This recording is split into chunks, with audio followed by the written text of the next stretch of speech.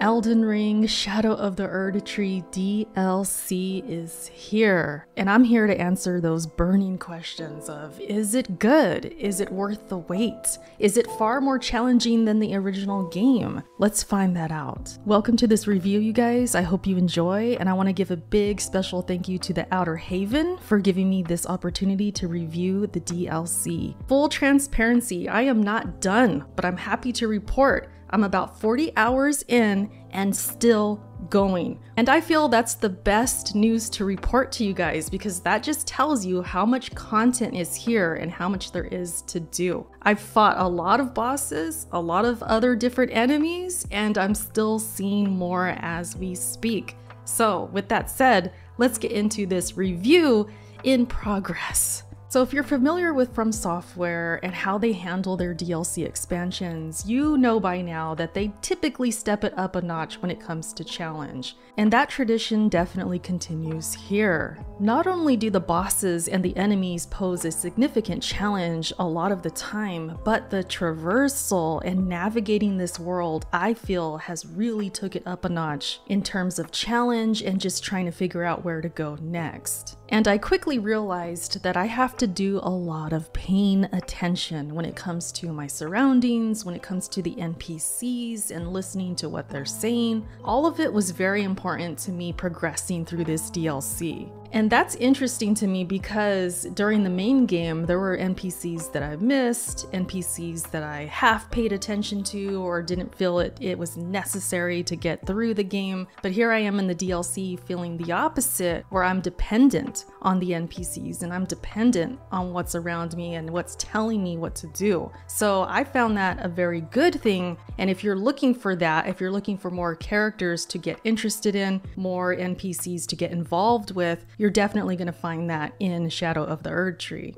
Because beyond the difficult bosses and beyond the difficult enemies, the traversal and knowing where to go, I felt was the hardest enemy of all. I must have asked myself a million times, where do I go? How do I get up there? How do I get down there? How do I get way over there? I was constantly asking myself those questions, and I firmly believe you will be doing the same. The Land of Shadow is very vertical, and it's a lot of layers. That's the best way I can describe it. There's top layers, bottom layers, middle layers, and what seems like it'd be easy to get to, you'll quickly find out it's not that easy. So there's a lot of exploring to be had. There could be some frustration to be had as well. But trust me, when you do find the pathway, when you do find where to go and you're rewarded for it, it is so worth it. Just like the Elden Ring main game, it's so rewarding to explore and to navigate in different ways and think outside the box and then use Torrent, your horse, in the process as well. And what I found most expanded and evolved is the use of Torrent. From Software has implemented some new and expanded ways to use Torrent to our benefit when it comes to the platforming and when it comes to the traversing, and I found that very awesome. I felt like I was relying on Torrent a bit more to get me out of situations as well as figure out where the heck am I going.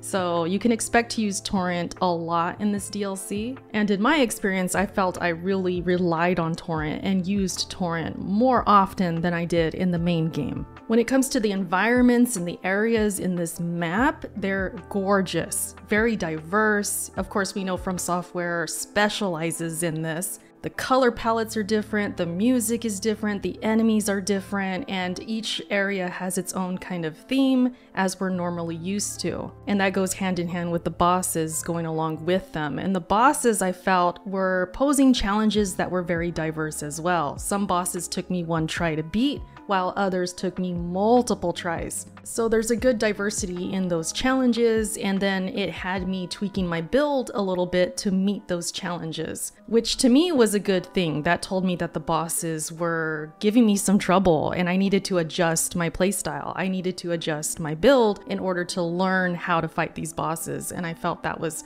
a good thing. The bosses themselves have really cool, unique designs. From Software, we know they get down when it comes to bosses, and I feel like they did not disappoint in this DLC so far. I have fought more than a handful of main bosses, mini bosses, NPC invaders, and I have had a great grasp of the boss fights in this game, and I feel like they do meet those expectations, especially if you're looking for more challenge, more unique designs. Music, of course, is very important. They did not disappoint me in this DLC. Speaking of music, the music is awesome, especially when it comes to certain areas. It's very eerie, it's very dark, desolate sounding, and it can feel empty, but then when enemies approach and they're in the vicinity, the music picks up a bit and it gets a little more tense. And that's what I love about Souls games, and I think that's what they're most known for when it comes to their environments and how you navigate and how you get around. It can feel dreadful to know what's around the corner, but you can't help but want to look anyways, and that's exactly the feeling I had with this DLC.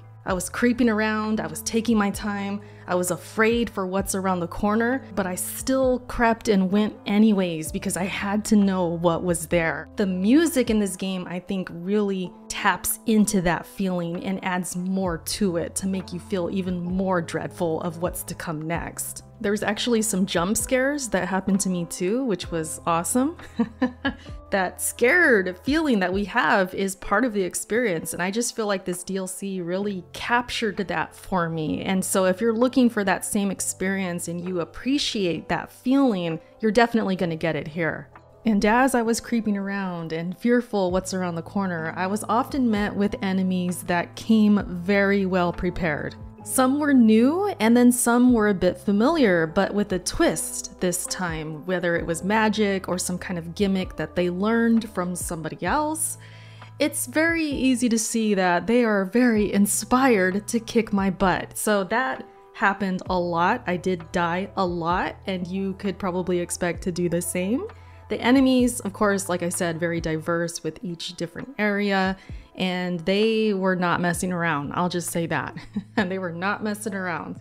There's also some really cool new weapons and gear. Some of them I really want to use, so I've actually been leveling up my character to use them. That's a good sign. Typically, I stick with one boring weapon and I'll just go through the game like that, which is probably what you're going to see in this footage. And that's just how I play. But this DLC had me finding weapons that I actually want to try and I actually want to give a go. So that was refreshing. As far as new level up systems or something to help your character, that's actually in this DLC too. There's 2 different types of fragments that you can collect along your journey that are going to level you up in different ways. There are 2 types of fragments that you're going to collect. One is the Erdtree fragment, which will increase your damage negation as well as your attack power. And then there's the Revered Spirit Ashes that do the same, but they do that to the Spirit Ashes instead. What's interesting about these new stats is that you're not going to be able to actually see the stats increase on your stats page. Rather, you're only really going to notice them in their performance while you're in battle encounters. So when you're fighting enemies, you're fighting bosses, then you're going to truly know how powerful you feel. Both of these stats are going to help us be better equipped for navigating this new world and just progressing through the DLC. Because as I before mentioned, you're not going to want to take these enemies lightly. They might look cute or harmless, but trust me, they're not. So finding these fragments help piece together the story as well as kind of adding pieces to your character to make them more powerful. So they're very important to find, and it also clues you in on where to go next. All in all, I felt these additions were welcomed. I didn't think they were totally necessary, but it does give that extra incentive to want to explore and find more of them and give that satisfying feeling of finding something new. Shadow of the Erdtree has really been satisfying of an experience, I gotta say. I was waiting and anticipating for this DLC. I was very much looking forward to it, and I feel it has not disappointed. It's not perfect, as I do feel some pathways are very easy to miss and it can lead to frustration. I also feel some of the design in the map feeling so frustrating to get to can be an issue, but other than that, I don't have much to complain about with this DLC. I love the music, I like the boss fights. Some of them, they're okay, but others, great. amazing bosses. And when it comes to the enemies and their newfound abilities, as well as new enemies altogether, I was very happy with those. I'm happy with the overall experience. I think everybody should play it, especially if you're a big time Elden Ring fan. There's really no excuse. It's more Elden Ring. So what's not to love?